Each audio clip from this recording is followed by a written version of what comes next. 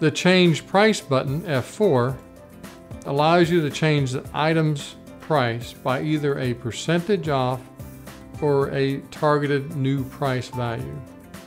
In this case, we have a single item, so we're just going to talk about a single item selection.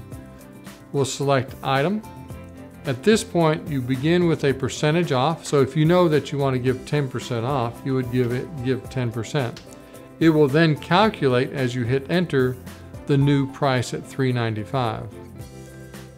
If you came to this screen, let's back up.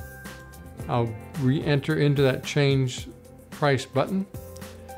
If I know that I want to go to $4, I will go ahead and select Item and then choose New Price with my cursor and then put in $4 so I can hit a targeted price.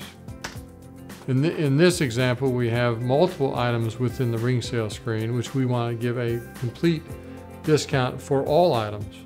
So we're going to choose Change Price. All items will give a 10% discount, press Enter, and then all items are discounted the 10%. In the SRC field, MDS is manually discounted items. So you can understand why did I come up with the particular price in front of us.